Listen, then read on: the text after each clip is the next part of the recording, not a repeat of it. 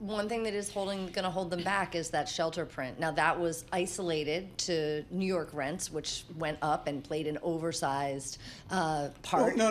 How much did 2 blocks in New Jersey play? Paul, step in here.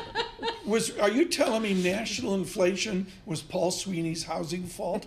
I think it was Paul Sweeney's fault in particular, yeah, he's to blame. You should get all the hate mail. No, but seriously, they're going to need to see that shelter number come down a bit. And, but I don't disagree. Look, September has to be firmly on the table. The markets believe it's firmly on the table. And even a Fed that's a little bit behind should be able to move in September.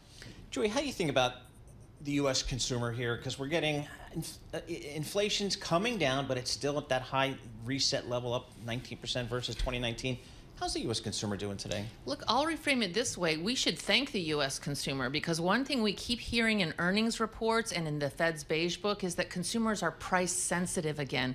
When we look at things like goods prices, broad-based deflation, consumers want deals, and they're getting them on cars, on furniture, and on apparel this month. So on airfares. Airfares plunged. So consumers are back to that norm that they had before the pandemic of, to part with my money, you're going to have to offer me value. And that is helping restore healthy inflation dynamics. So they might still be grumpy from what we've all been through.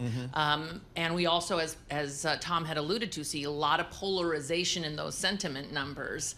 But the reality is that consumers have taken control back. That pricing power that companies enjoyed during the pandemic has evaporated, and now they need to deliver value. So some of those margins are going to get pressed.